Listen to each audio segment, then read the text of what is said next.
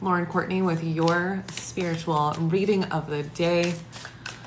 Checking in with the cards as we move out of the 9-9 portal and into this next season ahead.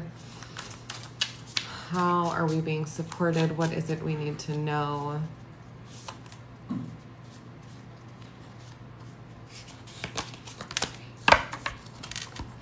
And we have the Six of Swords energy.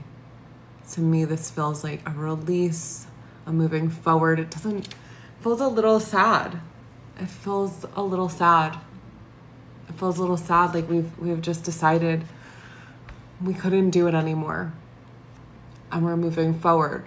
And while that is exciting, it's this almost somber moment. So I just want to honor you. Those of you that have taken these steps that have been a little uncomfortable, I want to honor you for doing it, going through the discomfort. And I'm just going to open the book, see if there's anything else here I want to share. Transitions, help arriving at the perfect time, rites of passage, healing, moving beyond trauma or shadows of the past.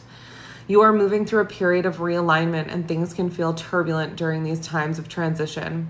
Trust that a better future awaits you on the other side of this change. So that is really that energy I'm tapping into right now, like honoring the discomfort you may be feeling. Like even right now, me physically, I'm going through this physical discomfort. My eye is still stitched open from my surgery a few days ago. And while to other people, it may not look that crazy, to me, it does. I'm in discomfort around it. Physically, it's just like not where I want to be at right now. Yet here I am, right? I'm stepping through the discomfort to allow the healing to occur because I know it's on such a deep level.